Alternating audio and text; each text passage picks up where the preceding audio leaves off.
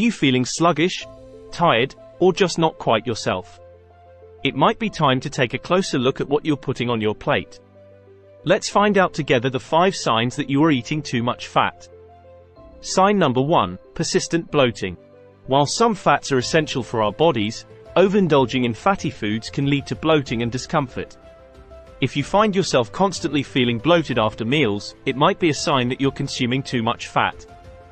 Sign number 2, unexplained weight gain. Fat is calorie dense, meaning it packs a lot of energy into a small serving. Consuming too much fat can easily lead to weight gain, especially if you're not balancing it out with physical activity. If you've noticed your pants feeling a bit tighter lately, your fat intake might be the culprit. Sign number 3, constant fatigue.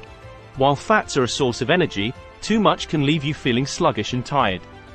If you find yourself reaching for that extra cup of coffee just to get through the day,